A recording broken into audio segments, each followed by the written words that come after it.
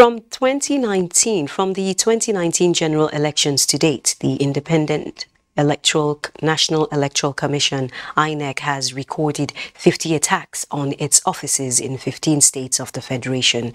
The Inec Commissioner for Information and Voter Education announced this at a sensitization program organized by the Center for Strategic Research and Studies and the National Defense College in collaboration with the African Global Empowerment and Development Network.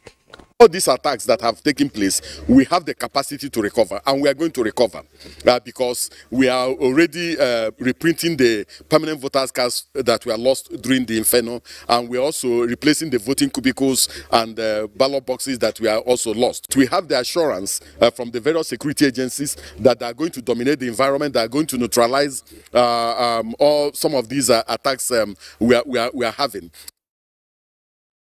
With security agencies, foreign partners and relevant stakeholders in the nation's electoral process in attendance, the need to create awareness on how to end such attacks and election security were all discussed extensively.